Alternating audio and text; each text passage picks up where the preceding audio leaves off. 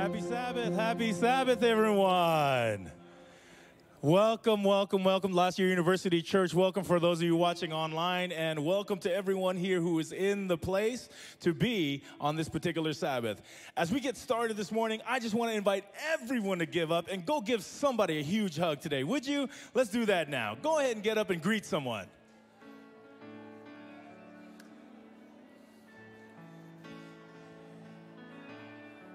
Happy Sabbath, bro. I gotta look at what's coming up next. I gotta look what's coming up next here. Stop just a moment. Don't tell me what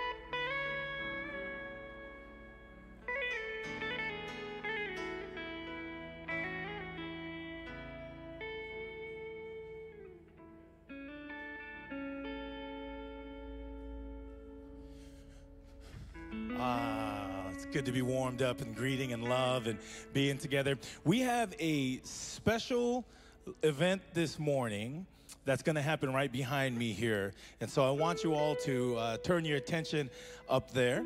Pastor Bill Davis is here with his granddaughter, Haley Davis, and they're going to have a baptism. Can we give that a big round of applause? Absolutely.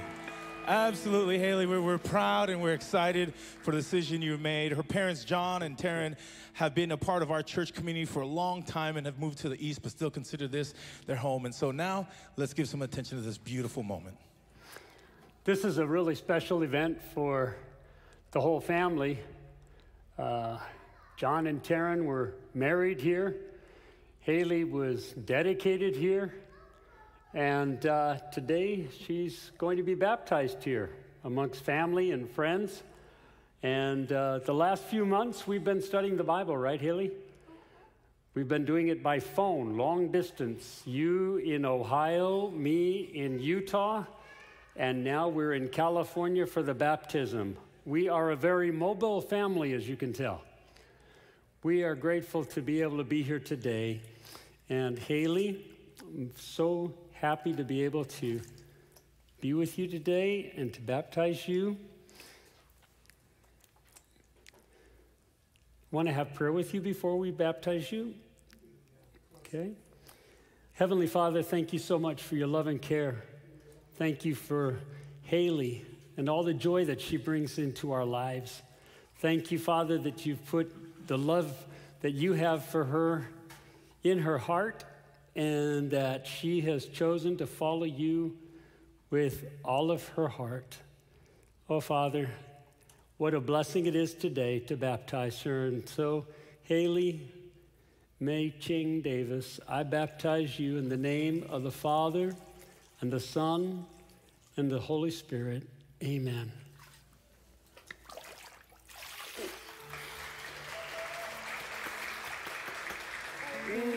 I love you.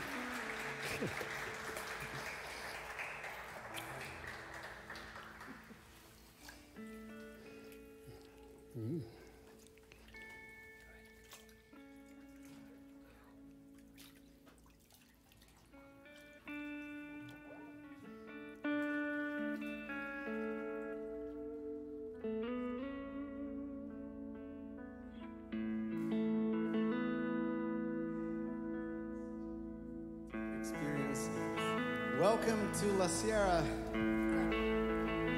Psalm 122 says, I was glad when they said to me, let us go into the house of the Lord.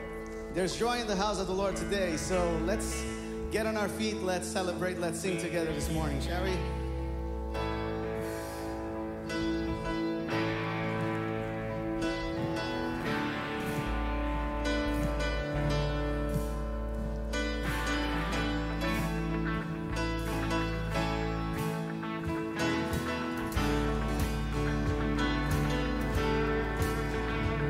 We worship the God who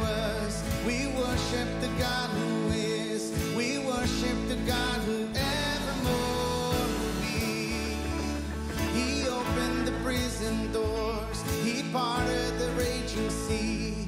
My God, He holds the victory. There's joy in the house of the Lord. There's joy in the house of the Lord today. And we won't be quiet. We shout out your praise. There's joy in the house of the Lord. Our God is surely in this place. And we won't be quiet. We shout out your praise. We shout out your praise. We sing to the God who heals. We sing to the God who saves. We sing to the God who always makes a way. 'Cause He hung upon that cross and He rose up from that grave. My God still rolling stones away. There's joy in the house of the Lord. There's joy in the house of the Lord today. And we won't be quiet. We shout out your praise. There's joy in the house of the Lord. Our God is surely in this place. And we won't be quiet. We shout out your praise. We say, we were the beggars, now we're royalty.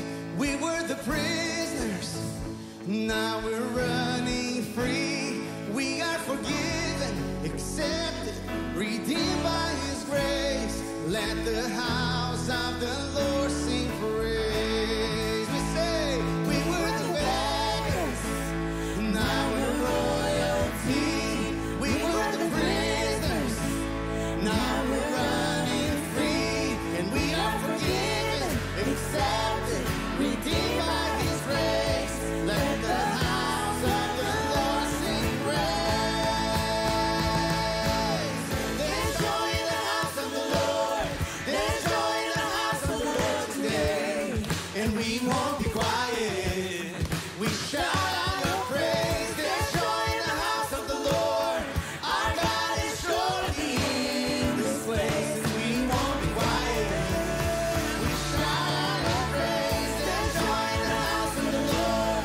There's joy in the house of the Lord today. And we won't be quiet. We shout out your praise. There's joy in the house of the Lord. Our God is surely in this place. And we won't be quiet.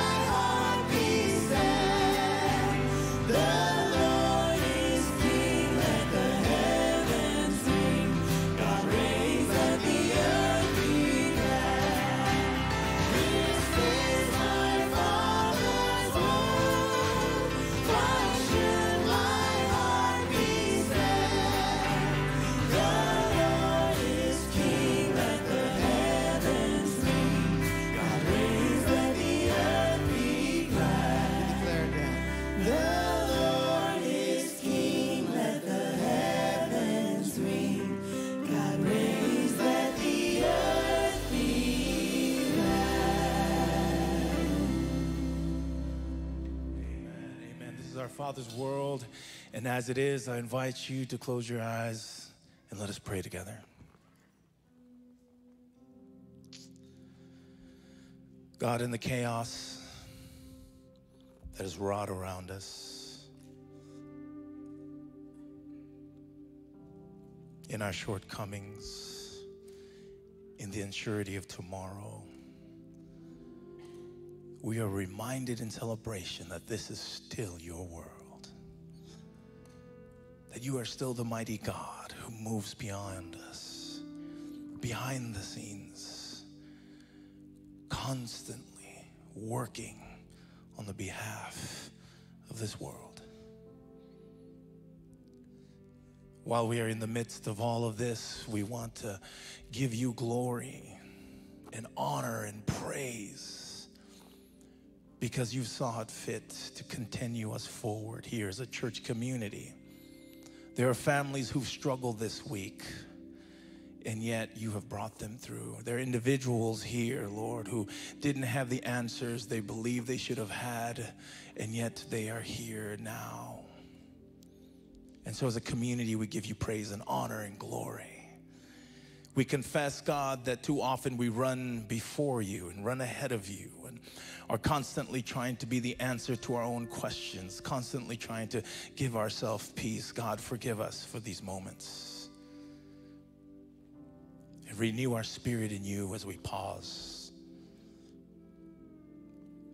God, we remember the Whitehead family and the Wright family, and all the families here who have lost a loved one recently, who are struggling through health issues, who are holding on to people in their lives that are struggling with health. Will you bless them, visit them, grant them more peace, hold them tightly this evening, and reminding them that even in this pause of their relationships between them and life, that you are the God beyond death. And that you have plans for each of us to be reunited. Watch after our family today. And as we are in worship and in celebration, renew our spirits. Bless us, we pray, in the name of Jesus. Let all of God's people say, amen. Please be seated. We've got a couple announcements to you as we move into our worship time. First of all, I do want to remind you that it is Disability Pride month of July. We are celebrating that. It's been a celebration since 1990, and it's about us making sure that we recognize and hold up those with disabilities, and also to not demonize or put aside or alienate, but remember that those with disabilities are a part of our community, and it's a part of our natural world, and it's okay for us to be together. So make sure you celebrate that and share your love with those around you, as this is the month for that. Secondly, we wanted to highlight 2 life groups because we want to get connected more and more and more. Turn to someone and say, let's get connected. Let's get connected. Here's a couple for you. The first one is Monday evenings at 5 p.m. There is, we are doing a ping pong Monday here at 5:30. All right? If you like table tennis, I invite you. I'm there almost every Monday because, you know, I slay everyone down there. I hate to say it, but I'm the best ping pong player in all the universe. And that is a lie. That's an absolute lie. I lose to everybody. But you come down and have a great time. It's just an excuse for us to hang out and play and laugh. Our good friend Bart runs it. He does a fantastic job at it. And I'm down there with my kids. Bring your kids along. It's a great time. We just hang out. We play for when you get tired, you can leave, all right? That's Ping Pong Mondays. And then we've got another one. If you could put that up on the screen for everyone. Yes, free sewing club classes here 12 p.m. through 5 p.m. So, and I believe that's first, third, and fifth Thursdays of the month. If you are wanting to get into this, this is your chance. Come out, get involved, jump in there. This is something I've not been to, but but I'm going to bring my sewing machine out because I'm the best sewer in all the universe. I don't want to brag or anything, but yeah. So if you want to come and compete with me, I might show up there one of these days. Anyways, it's a great opportunity to come out and really just to connect with others, all right? So put that on your stuff of things to do. Get out and enjoy the community together, because as we bond, we grow, amen? As we bond, we grow. Fantastic. Finally, this church can't be here without you. You have been so faithful in giving, and we want to just encourage you, continue to give. Because in our tithes, we're helping pastors and teachers, not just here locally, but around the globe. It makes a huge difference for the kingdom of God. In your local church budget giving, it helps us do fantastic things, and we want to continue to do that here at La Sierra University. We want to continue to win people to the kingdom through the local ministries here. So please give. You can give at the doors on your way out. Feel free to drop it into the buckets. Our amazing deacons are always hanging out there, ready for that. Or you can give online at lasierra.church/give. God bless you all. Happy Sabbath. This time, let's get into the Word.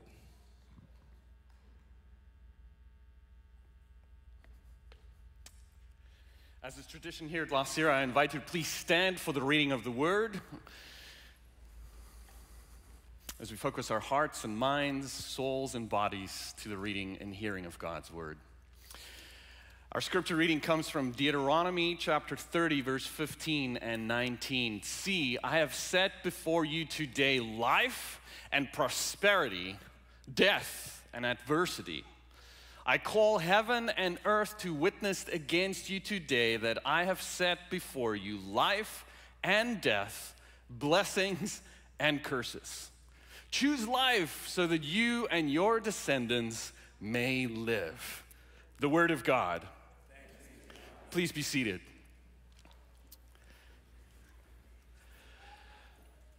That is the most valuable signature in the world that you see on the screens. Do you recognize that signature? It's a famous person. Not really. It's the second best ping pong player and sewer at La Sierra University. It's me. That is my signature, and it is awful. How many of you have terrible signatures? Come on, be honest. Okay. And how many of you have beautiful, pristine signatures? Please raise your hands. See, you need to have it be like this, John. I saw you there. It needs to be terrible so it cannot be forged. If you have a beautiful one, it means you're taking your time and somebody can forge your signature. I grew up in South Africa, born and raised in South Africa. And one of the things that I enjoyed as a kid, I happened to get into sports, ping pong and all these other things.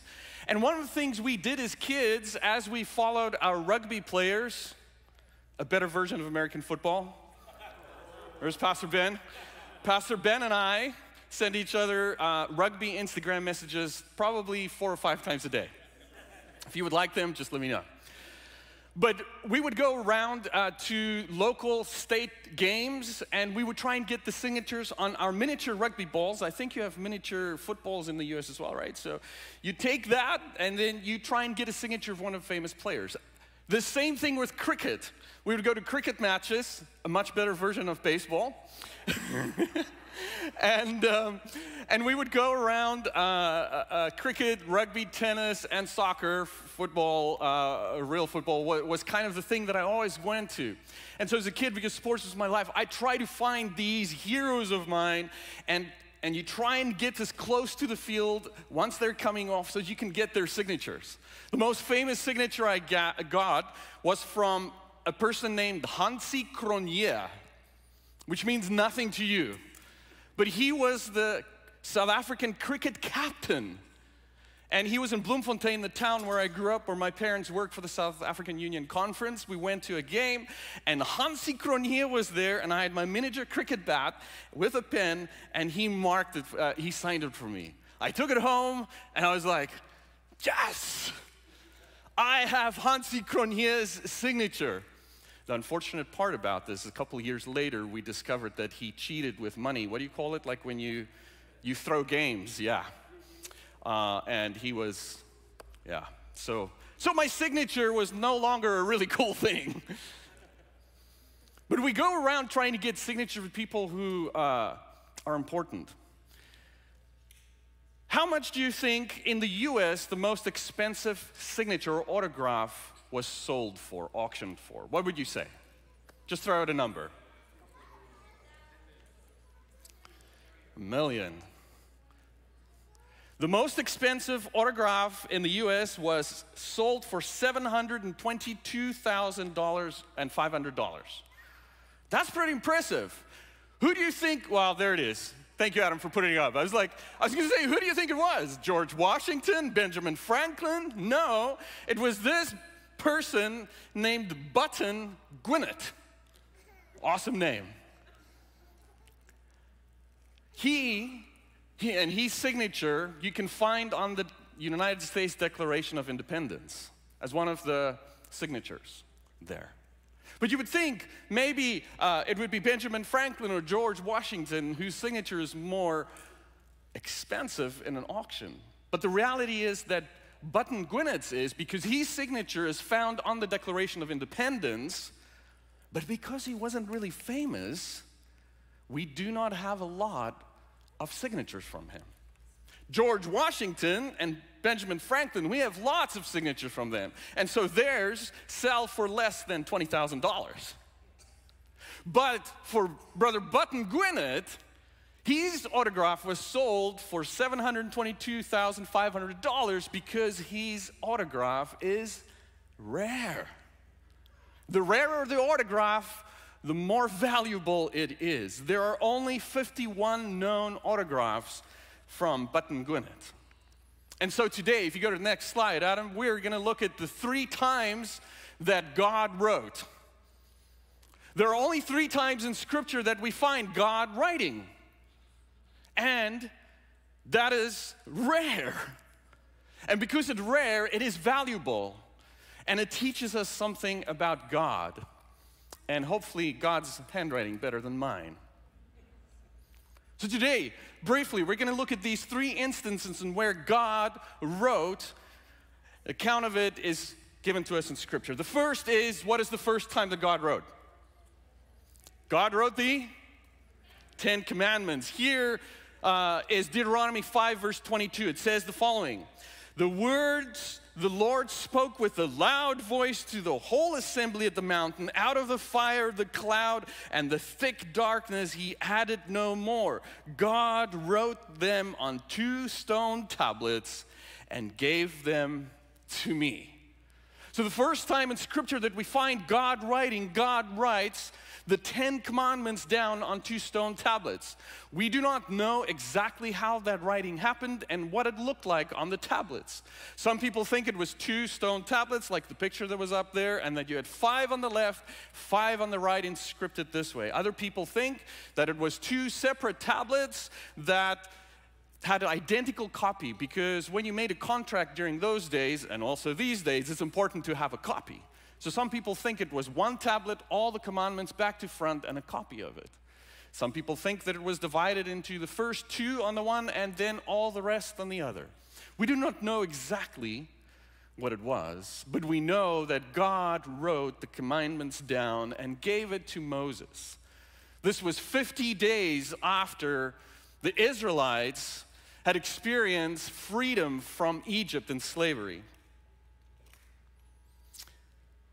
Why did God write the 10 Commandments? Why did God write this down? Well, Deuteronomy in chapter 5 and 6 gives us the reason why God wrote this down. Deuteronomy 5 verse 33 says, "You must follow exactly the path that the Lord God had commanded you, so that you may live, and so that it may go well with you, and that you may live long in the land you are about to possess." Why did God write the commandments? So that you may live well and long. And God reiterates this as we go to chapter 6, verse 1 through 3. "Now these are the commandments, the statutes, and ordinances that the Lord God charged me to teach you, to observe in the land that you're about to cross and to occupy, so that you and your children, your children's children, may fear the Lord your God all the days of your life, and keep God's decrees and God's commandments that I'm commanding you, so that your days may be long Hear therefore, O Israel, and observe them diligently, so that it may go well with you, and so that you may multiply greatly in the land, flowing with milk and honey, as the Lord, the God of your ancestors, had promised. Why does God write the commandments? Why does God give it and write it and give it to the community? It is for wellness. God gives the commandments and writes the first time so that communally and individually we may be well. If you know anything about last year, at the end of the worship service, when we conclude the service, I will say, be well. And hopefully you will say, you be well.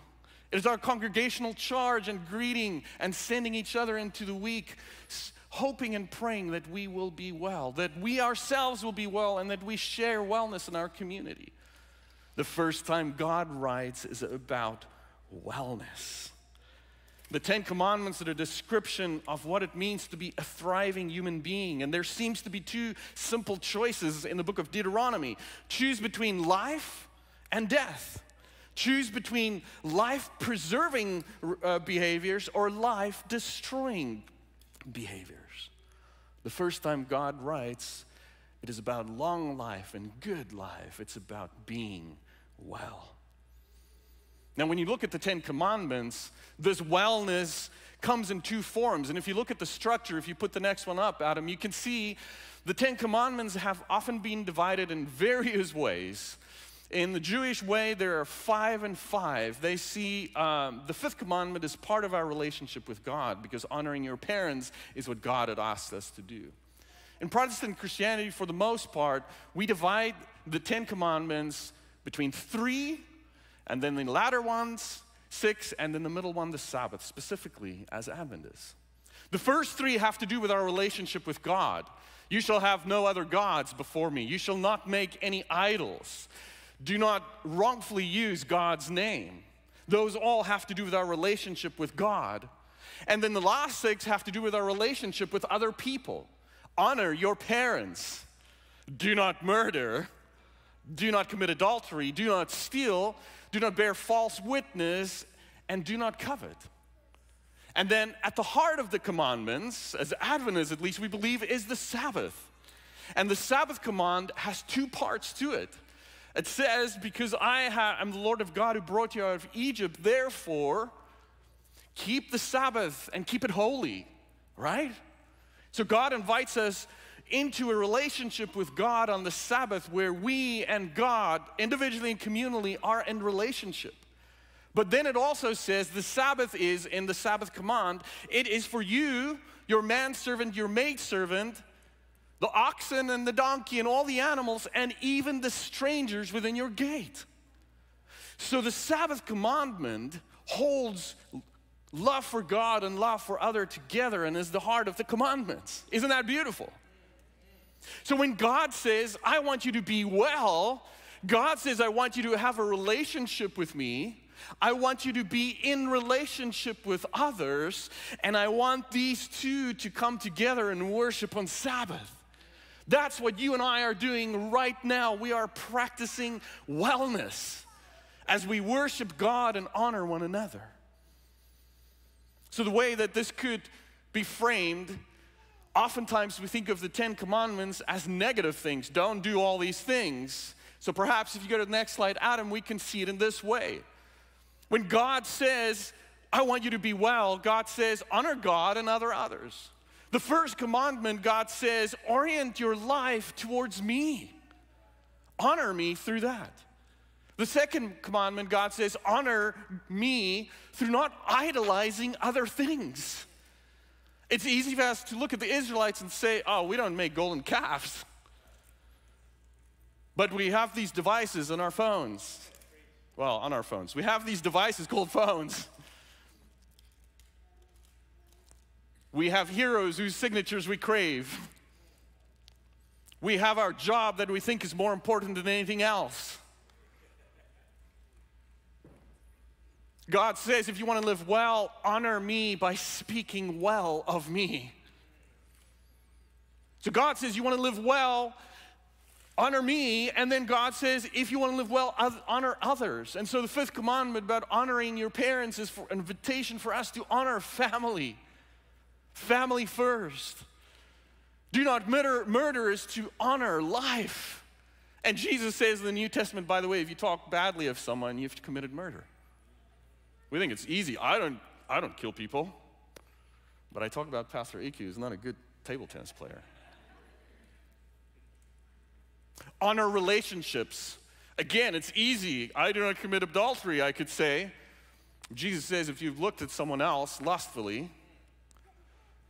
And so God invites us to honor God, to honor others through honoring relationships, honoring property, honoring the truth, and honoring ourselves. Because when we covet someone else's thing, the 10th commandment, we're not truly honoring ourselves and who God has created us to be.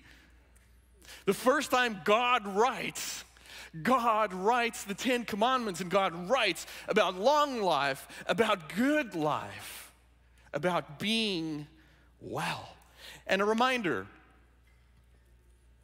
well, let me just say one more thing. Yesterday I pulled off a book. It's called The Dating Secrets of the 10 Commandments. I shared it with Pastor Ben. I don't know if you started reading it. One of the best books still is from 2000 by Rabbi Shmuley Botier.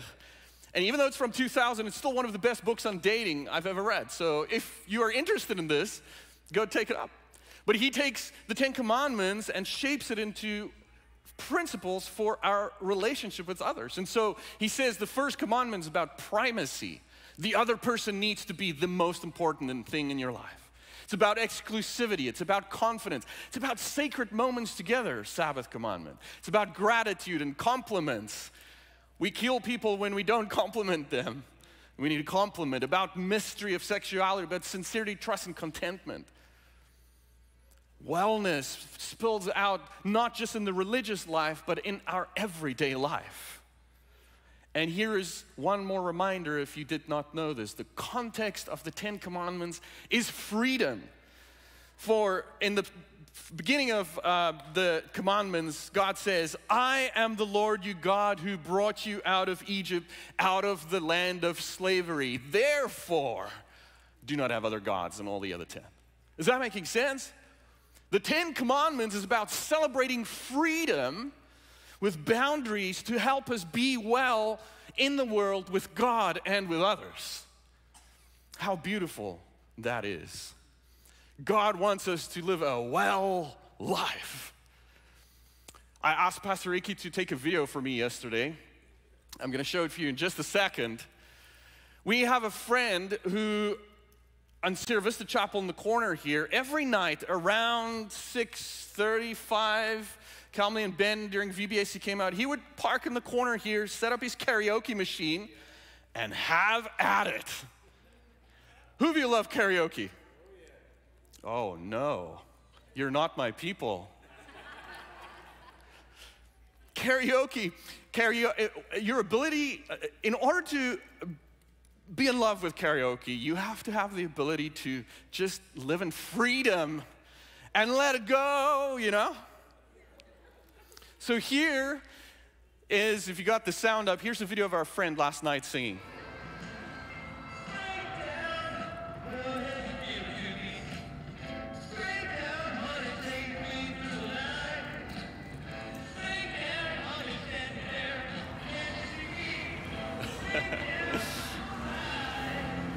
That's probably enough. YouTube or Facebook are going to take us down now because of copyrights. But this brother was singing With or Without You from U2 the other night. And I waved at him, and I gave him thumbs up, and I sang as loud as I can with him.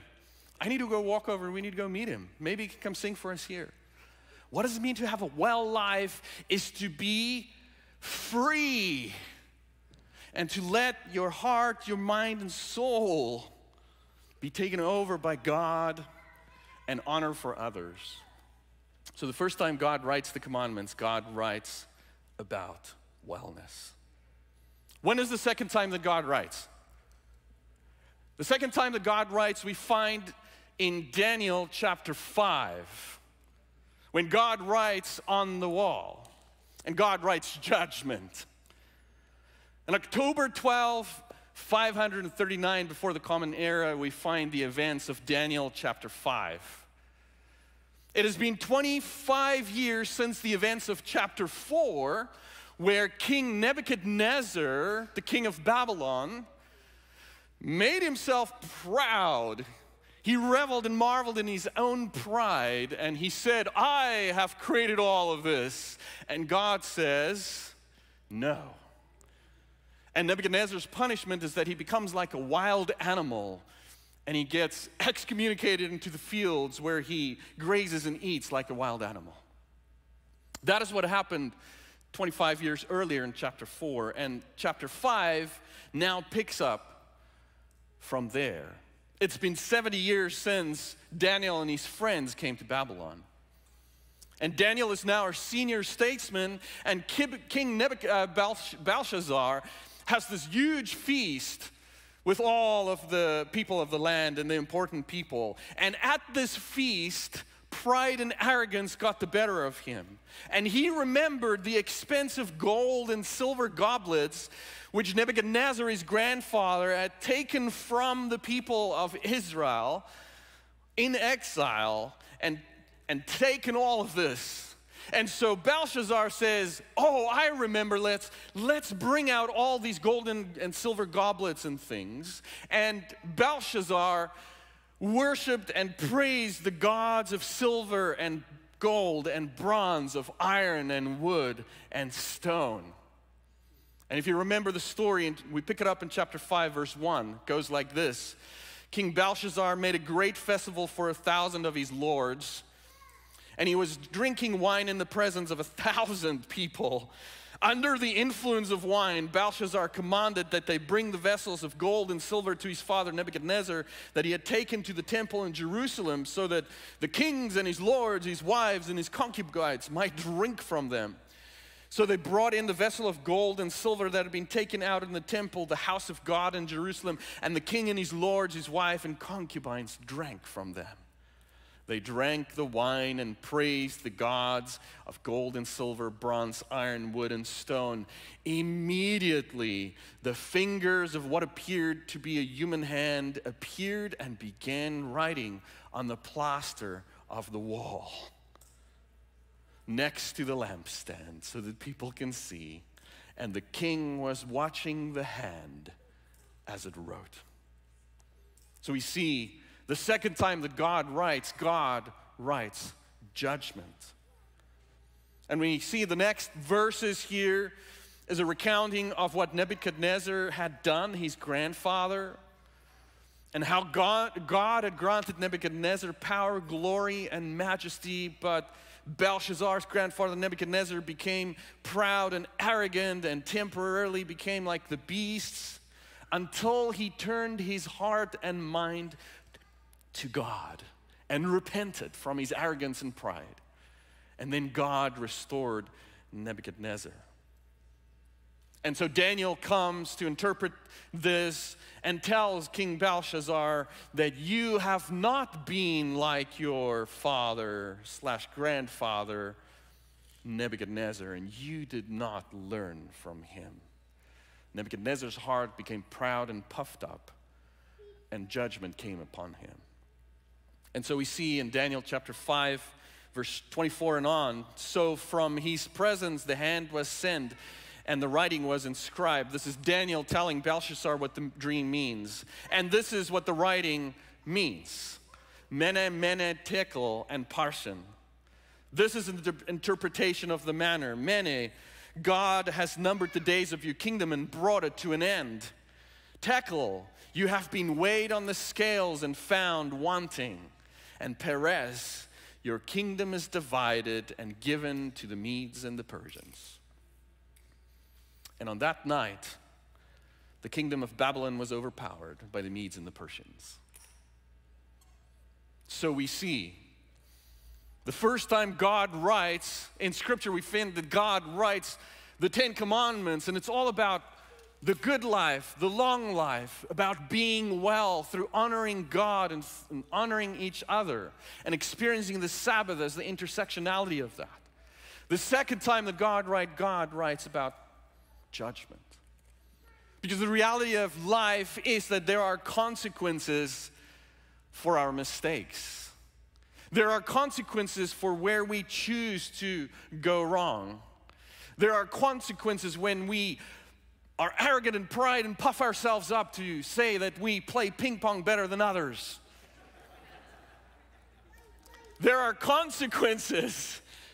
Whether we choose them or not, sometimes we're recipients of consequences that we did not choose, of sinful ways of people around us.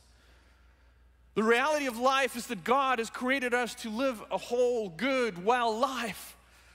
But you and I fail. And there are consequences, and that there is judgment. It's from this story where we get the phrase, the writing is on the wall. You know that one? The writing is on the wall. Oh, I didn't study for my exam. The writing is on the wall. I didn't prepare for my sermon. The writing is on the wall. I have to go superficial. We can't go too deep. You know what the things are that we sometimes miss. There are sins of omission and sins of commission. Sins that we do purposefully even though we don't know we should do otherwise. There are sins we do we don't even know or aware of. The writing is on the wall. There are consequences for our actions. But there's a third time that God writes in Scripture, and you already know what it is probably, right? When is the third time that God writes? The third time is when God in Jesus, God incarnated, writes in the sand in John chapter 8. We know the story really well. It is beloved. It is in fact a story that's not found in our earliest manuscripts. Something that was added later, probably around 400 or 500 after Jesus. This was added by scribes and made part of our canon, and the church embraced it as part of the canon. And I'm so glad that the church did. We'll read through it quickly here. John chapter 8. The scribes and the Pharisees brought a woman who had been caught in adultery. Maybe we can say a woman who was taken into adultery. Written by men. The scribes and the Pharisees brought a woman who had been taken into adultery, and making her stand before them all, they said to him, "Teacher, this woman was caught in the very act of committing adultery. Now, teacher, the law of Moses commanded us to stone such a woman. What do you say?" They said this to test him, so that they might have some charge to bring against Jesus. And this is where we find the third time God in Jesus writing. Jesus bent down and wrote with his finger in the ground. When they kept on questioning him, he straightened up and said to him, "Let anyone of you who is without sin be the first to throw a stone at her." And once again, Jesus bent down and wrote on the ground. When they heard it, they went away one by one, beginning with the elders, and Jesus was left alone with the woman standing before him. Jesus straightened up and said to her, "Woman, where are they? Has no one condemned you?" She said, "No one, sir, no one." And Jesus said, "Neither do I condemn you. Go your way, and from now on, do not sin again." See, the Pharisees come, the religious leaders come to trap Jesus, because they've heard about this Jesus and seen this Jesus who is trying to live a well-rounded life, a life of wellness in relationship with God and relationship with others, whoever those others might be, whether they be crippled, whether they be diseased, whether they be demon-possessed, whether they be people with a shady background perhaps, even when there are people who are led into adultery. No mention of the man here, by the way. This story is very troubling in many, many ways. We don't have time to unpack all of that, but where is the man in this picture? We don't know what Jesus wrote in the sand. We can come up with ideas of what we think it is. Some think that maybe Jesus wrote their names down. Some people think that maybe people wrote all their sins down. Some people actually think Jesus was just scribbling. it doesn't matter really what Jesus wrote, but Jesus enacted compassion on this woman who's been wrongfully accused and in a relationship abused. So it's a trap, because if Jesus says, no, we will not stone this person, Jesus is breaking the law of Moses and then seeming to be weak on the law. If Jesus says, yes, stone her according to the law, then he is opening himself up to defiance of Roman law, which prohibited Jews of executing the law by themselves. So it's a catch-20 question for Jesus, but our Jesus rises above the questions of the Pharisees and says, neither do I condemn you. The first time God writes about wellness, about honoring God and each other and experiencing the Sabbath and this intersectionality of God and humans in relationship, where we honor God through not worshiping others and using and speaking God's name well, where we do not kill or steal or lie or all of that. God writes the first time about a good, long life. The reality of life is that you and I get caught up in the tension of the world, of doing what we know we should do, but sometimes we don't. And there is judgment and there are consequences, but praise be to God. God writes the third time, and God writes in the sand, stoops to our level to forgive, to embrace, to liberate, to uplift, to transform, to have compassion. Jesus scribbles in the sand. How is Jesus different from other religious leaders of his time? I think it's because Jesus had the capacity to be compassionately present to all sorts of people in all sorts of situations. In fact, the verb here, to write, in John chapter 8, is exactly the same verb that is used in the Greek Old Testament in Exodus 32 when God wrote the commandments. So, God writes 3 times and tells us about what it means to be followers of God, what it means to be individuals and communities seeking to live after God. The first time God wrote about being well and invited us into that. The first time God wrote, there is judgment for the consequences of our actions. And the third time God wrote forgiveness and compassion to liberate us, to reframe our lives with God's compassion. There is, by the way, a 4th time that God writes in Scripture. But this is a metaphorical writing.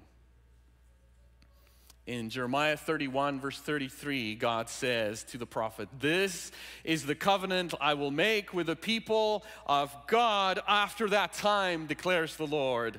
I will put my law in their minds and write my law on their hearts. I will be their God and they will be my people." There is a 4th time that God wants to write. God wants to write God's law of love in our hearts and put it in our minds.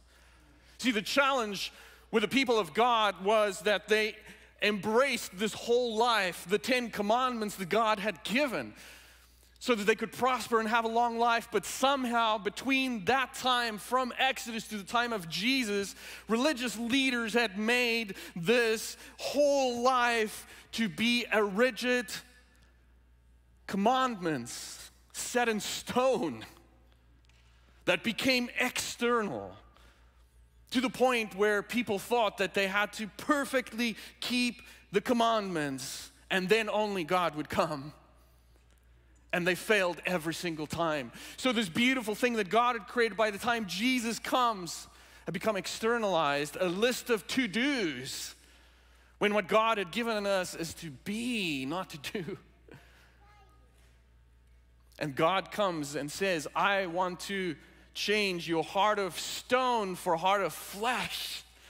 I don't want your following of me and your living for me to be an external, but I want it to be an internal thing.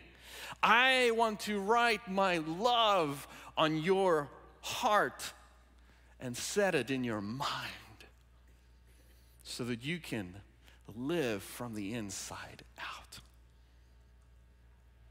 3 times God writes. God writes for us to lean into a life of wellness by loving and honoring God and loving and honoring each other. The second time, we know there are consequences. We can get stuck with our consequences so often. Isn't that right? I did this. I'm not good enough. How can I do that? I'm not worthy. But praise be to God. Jesus stoops to our level and raises us up with loud and loving compassion. It says, neither do I condemn you. I invite you into the fullness of life that is not external, but is internal. And that will reframe your life, your family, your community, in this world. And in this way, we follow God.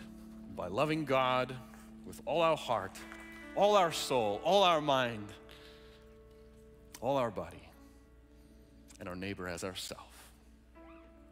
I pray that God will bless you as you open your heart for God to write God's love in you.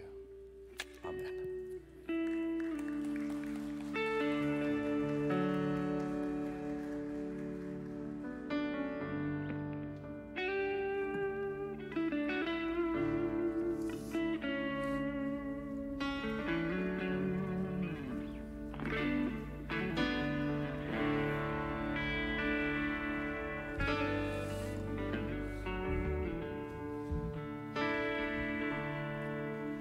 Worthy of every song we could ever sing,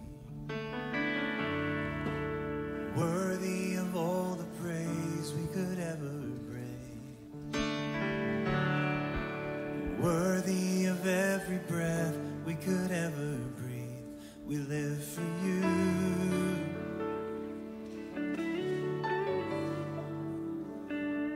So Jesus, the name above every other name. Jesus, the only one who could ever say, worthy of every breath we could ever breathe. We live for you.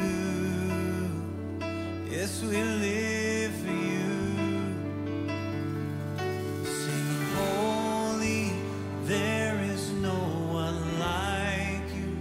There is none beside you.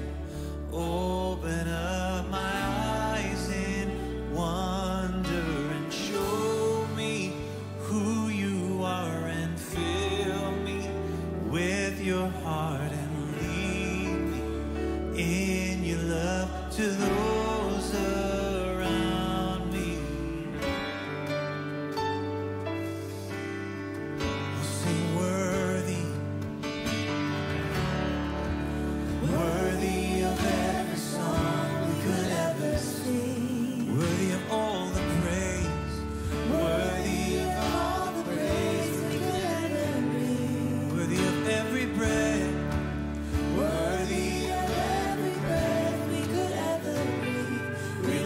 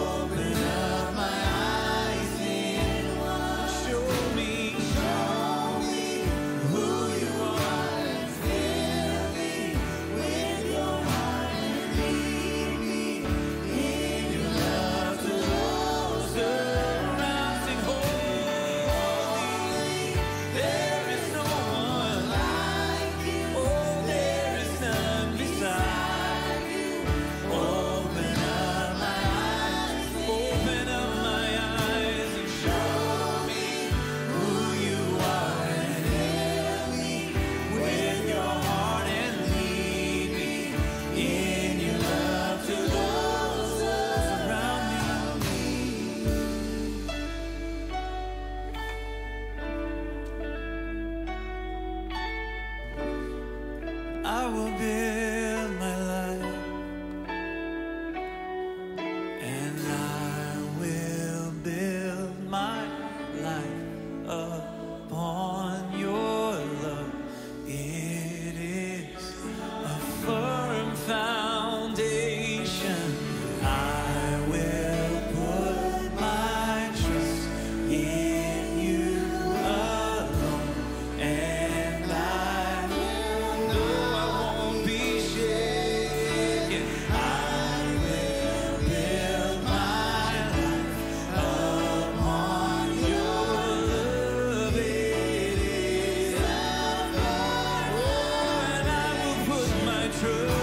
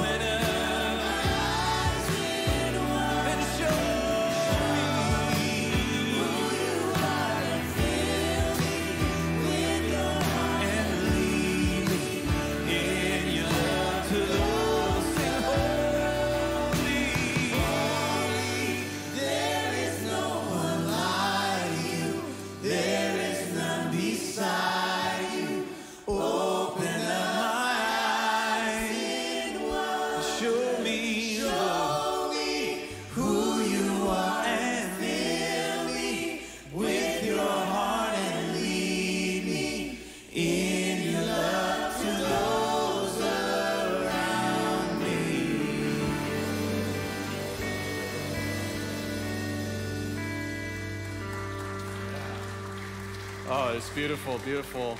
Thank you to our worship team for embodying worship. We have Calvin Hunsai here today, one of our youth, first time playing for worship for us today. We just love it when we have our youth. Thank you, Calvin. So church, as is tradition here, as we go into the week, we invite you to say the Lord's Prayer in whatever language or translation is close to your heart. Let us say the Lord's Prayer together. Onze Vader, wat in de hemel is, heilige ziel, je koninkrijk komen, je volk skin, die je netjes op je hart. Geef ons vandaag ons dagelijks brood en vergeef ons ons schuld, zoals u ons schuldenaars vergeeft. Leid ons niet in verzoeking, maar verlos ons. Want in je koninkrijk en kracht en heerlijkheid voor Amen. And so now, people of God, go in the name of the God who is our firm foundation. Go in the name of Jesus, who is love embodied. And go in the name of the Spirit, who writes love in our hearts, now and forevermore. Amen. Be well, church.